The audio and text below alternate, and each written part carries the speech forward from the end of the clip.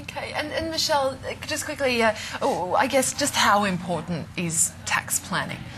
Well, I think it's really important because it does a couple of things. I think planning at this time of year obviously is for tax savings and doing all those sort of things, but also focus people back on their business as well.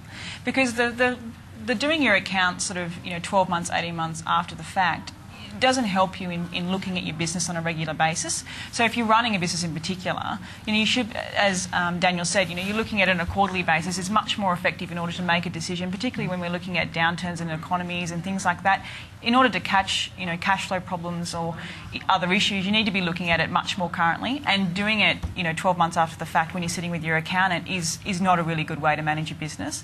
So tax planning also does that as well. It gives the accountant time to have a look at your 9 months or 10 months results and say, well, hang on, there's a couple of things here that we also need to fix up.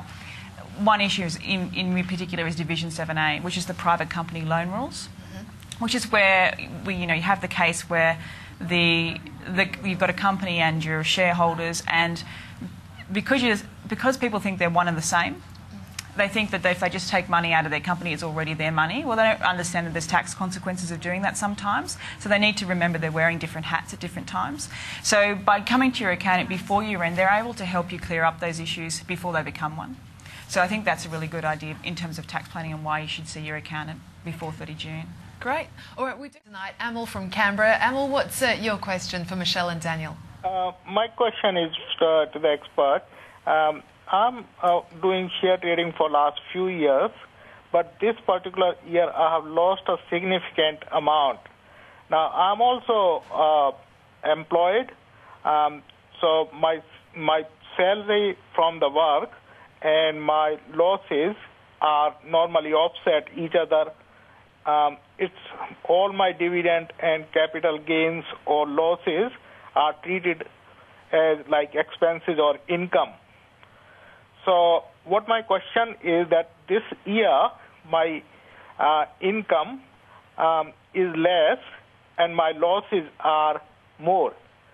Now, is it possible that that my losses can be carried over to next year, and then those losses can offset from the next year's salary? That's my one question. Second is also related. The money I have lost, I borrowed from the bank against my house. Now, on that money, I will be paying continuously interest. Is that interest tax deductible until I pay back that amount? Thank you. Okay, some big questions there. I guess something a lot of accountants, I'd assume, being presented with this year. Michelle, if we could start with you about the first question about whether the loss can be carried over to the next year. Well, assuming this is a share trading loss, so that I think from what I was understanding that you're a regular trader and this is a business activity as opposed to being an investor and on a capital gains tax account, then this loss would be a revenue type of loss, and that if there is excess losses left over after applying those against the income, then yes, they can be carried forward into the next year and offset against income in future years. This was the only quarantine I'd put on that was whether we had issues with non-commercial loss rules. But I would suggest that if you're trading regularly, you would have more than 20 grand worth of trades, and then therefore be able to offset those losses. Okay, and on